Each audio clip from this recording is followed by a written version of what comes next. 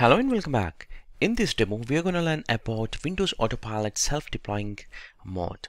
In this mode, we are going to deploy with zero touch almost the machines, but it's going to be a kiosk build. That means some of the applications only we will be enabling for the user. In this case, the user is not going to assign for that device because it's going to be a kiosk device. When I say kiosk device, it's going to be automatically logging with that specific user. That means a kiosk user will be created and that specific user will automatically log in. So I think that it could be a showroom or it could be some of the machinery machine where you're actually performing some activities on that without any user a profile to be assigned. So in that situations we would be using the self-deploying mode or the kiosk builds. So let's have a configuration to be demonstrated this to work. Basically it requires a few of the configurations to be done at the high level. The first one would be in this video demonstration I'm gonna create Autopilot profile which is for the self-deploying mode configuration, and followed by creating an Active Directory group. I'll just try to name it as self-deploying mode or self-deployment so that that specific AD group gonna assign for the Autopilot profile, as well as we are going to create we are going to enable at least a kiosk app. So in this case I would like to take maybe a browser application like Edge browser, and then I'm going to assign that kiosk application to the self-deployment group, which is we are going to create in the second step. And last but not least would be the importing one of the machine which has the TPM 2.0 as well as it should be a physical machine because the self-deploying mode doesn't work on a virtual machine. So I'm going to try on that a physical machine which have that TPM 2.0 capabilities. So might be that demonstration for the physical hardware I might not be showing you in a very good video resolution, but definitely I would be covering that. And let's begin with that configuration. So the first step, as we discussed, we are going to create Autopilot profile creation. So let's go back to the device enrollment, go to Windows enrollment, deployment profile. Here you can create, you can check out here at this point of time I have already shown you the hybrid join, so that profile is already configured. So anyway, in this case we are going to try with create profile, and I would like to give here as the definitely this could be for the self deployment. So here it doesn't accept the hyphens, and if you can check out here the no and the yes, here we are taking as the no because we are not using any of the existing devices or we are not using any kind of configuration within with respect to the SCCM or co-management specific. So I'm just using as a no. And proceeding further, this is the configuration, co-configuration another way where it talks about the OOP specific configuration, and this is where I'm gonna actually configure my specific to deployment mode. So just the page got loaded here, and if you can check out here, deployment mode is the user driven. If I drill down there, I have the self-deploying mode, so I can choose that self-deploying mode. And if you see here, as soon as I selected that, all the OOP specific configuration has been taken out from the screen. That means since it's not a user driven, when I say user driven, user gonna answer a few of the questions, but in this case it's going to be self. That means there's no user interaction or very limited user interaction. For example, when I say very limited, if your device does not have a LAN card, and you may have to enter some of the basic details like keyboard and regional specific settings, and then choose your Wi-Fi connection. And once the Wi-Fi is connected, it's going to be fully automated. Now let's select, in this case in my test device I have the LAN as well as the Wi-Fi, so that's not a problem for me. So I'm going to demonstrate on a fully automated mode. So let's read if you can, skipping the work or home, that's a domain joining, as you're joining, all that has been, skipped, including the OOP specific configuration. And if you can look at here, the language specific things also we can configure here. So in my case, it should be actually English. So I would be selecting English. Later point, I should be also selecting the automatically configure keyboard, yeah, if I want, and the used icon type should be a standard. And if you want it, you can configure the administrator icon. But normally on Kiosk builds, it would be a standard icon because we don't want to give full rights on a Kiosk builds. So that's the other way. So click on next. That would take it to the scope tabs, and it's simply related to the scoping options. Now this is where I need to add that specific AD group. So let me create a AD group here by going to another tab with the Azure Active Directory. Let's go to the groups and click on create, and that's where actually you can create a specific group. In this case, it can be self-deployment group, and this specific group is a static group, so that means I need to add the members manually. So let's create the group first. Later point, I'm going to be just typing in the self-deployment mode and create, and that would be a group is created. So this group I can create, or I can assign here to my Autopilot profile. So I'm just selecting here as the, so it should come up any moment. Yeah, self-deployment. If I search, it's coming up, and click on next. That shows my summary. I can review it. So the assignment is working fine. It would be a self-deploying mode, and click on create. So it's going to create the specific to my group.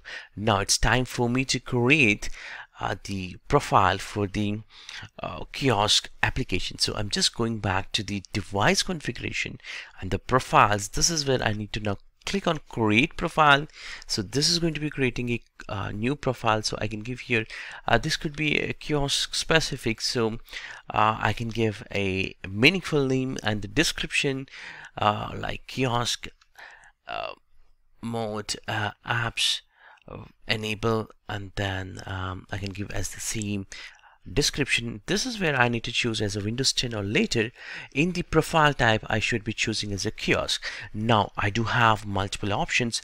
In fact, this specific setting we did covered very clearly in the device configuration profile section. If you're quite new, you can go back and refer to the device configuration profile, but in our case we did already configure device configuration profiles options. But either way, in this case, since this is a combination of Autopilot will work, so I'm going to create here a Kiosk application. So let's choose here some application name. For example, in this case I might have to select the Kiosk mode. So here if you can read out, this is a Kiosk mode which will be enabled for the user in a full mode or half mode off of the screen. So now here multiple application I can select, and do you want to target for only Windows S devices? So in my case, I don't want to target for Windows S, and I can choose here as the browser specific. In this case, it's the Edge browser, which I'm actually choosing here.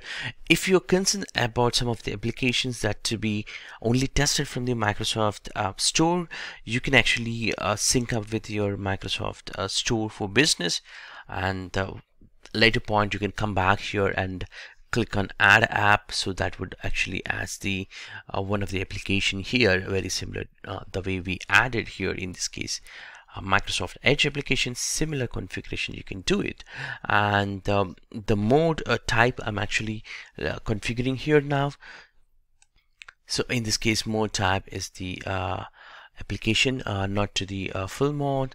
And here I can choose here to be any of the specific layout. For example, when I say layout, if I've customized my XML file with some of the PowerShells and other things I can use, but in my case I don't have any of the custom layouts, and Windows taskbar I don't want to show, so I'm going to hide and access to the other downloads folder also no, and click OK. That would actually create a profile, and later point I need to just assign, so click OK. Oops, I forgot here the user login tab up. So this is very important here, because we need to compulsory configure the auto log on anything works from the 1809 onwards. So just click on that, create, and this is where it's gonna just create it. Now I'm gonna assign, so I'm going to assign to the same group which we have just created in the previous step. So that should be the group, so that that is the target group. So whenever the Azure AD join mission will log on, and then automatically this specific application will be configured for them as a kiosk. So that's a self-deploying mode as the AD group which I've configured. Now we have done almost all the steps. Now it's time for us to import that specific device. So I'm just going back to the devices, and this is other device which is assigned, so I'm just ignoring import. And here one of my devices, let me go to that path and self auto deployment hardware testing. So this is a CSV file which I generated. If you don't know how to generate the CSV file, check out any of other previous demos. That should actually show you how to create. And let's import that. In fact, it's just imported. I just need to resize, and you can see here it's syncing clearly. And once it's synced, it will show up here. If I just do the refresh, it's going to be show up here, and also in the devices it's going to be come up automatically as with my serial number. In this case 0099, whatever the device serial number, it is showing up here. Later I need to point this to one of the AD groups, this specific machine. So I'll just copy the computer name. Later point it might be useful. So what I'm going to do is I'm going back to my groups. It should be a groups, and then devices. Yeah, that's a device. So I just need to take that and add that specific device to one of my AD group which I have just created. For example, in this case self-deployment group. So I'm going to make this machine to be member of that. So it's easy to get it, that specific device, and select that and add. So now the device, whatever it is imported, is also part of this. So it just got imported, as well as it's still importing, but you should be better to do it once you have import completed.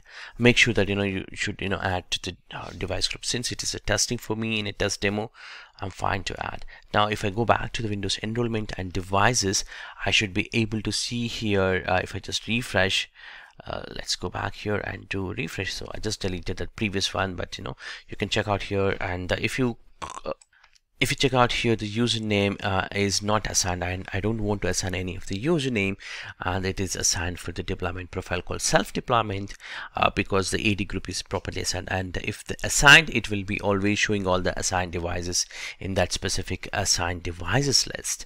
So you can check out the configuration what we have configured here, and if you're ready, we can go ahead and start deploying on our Surface Pro device or our test device.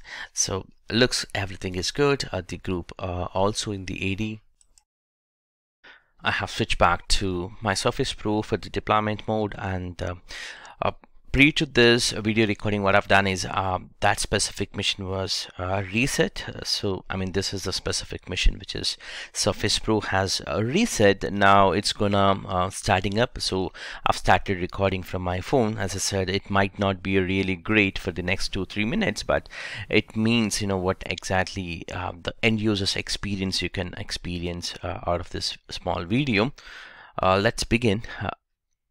So you can check out here, it just a moment which is coming up post to the installation kind of or reset. You can see this is where it's gonna actually finding out Microsoft Intune specific configuration if anything is found, and then automatically it should show me my company logo.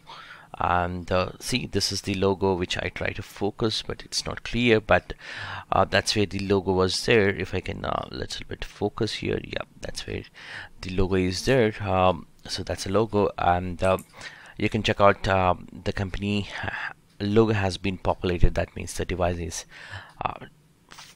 discovered as part of the Intune specific, and it is trying to do the other setup, especially for the securing the device, registering, and the preparation of MDM. And once it is done, it's gonna move to the device setup and then account setup. So during the account setup, it might gets a reboot.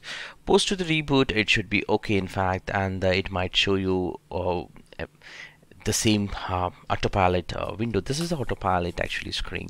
So this screen will show one more time post to the reboot, and then the mission should be a visible state for us with that specific application. In our case, the Microsoft Edge browser we have configured, so that only should be on our screen, nothing else should come up in our desktop which is getting this build.